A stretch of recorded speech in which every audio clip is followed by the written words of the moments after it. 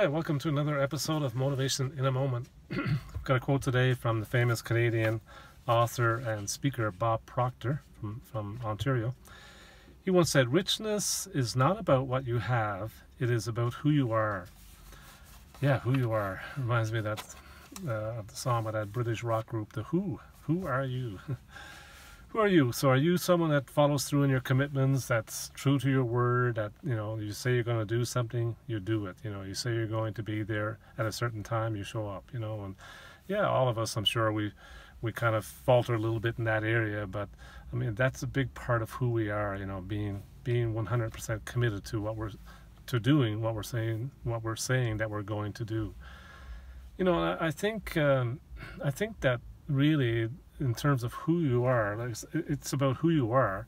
It's really, I think that boils down to one concept for me, and that's when we use integrity as the watermark of our life.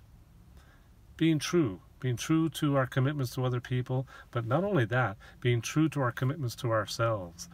And if we set a goal for ourselves and we didn't meet it in the time frame that we said we would, well, set a new time frame, extend the time, change the time, and maybe we set a goal to read 2 books a month. Well, maybe double that goal, make it more challenging, just raise the bar a little bit. And if we meet that goal, we'll double it the next month, just raise the bar. And just, I think the important thing is to be honest with ourselves, especially because, at the end of the day, we want to achieve what we're trying to achieve and be the best person that we can be. So when we use integrity as the watermark of our life, I think we really become who we are supposed to become then.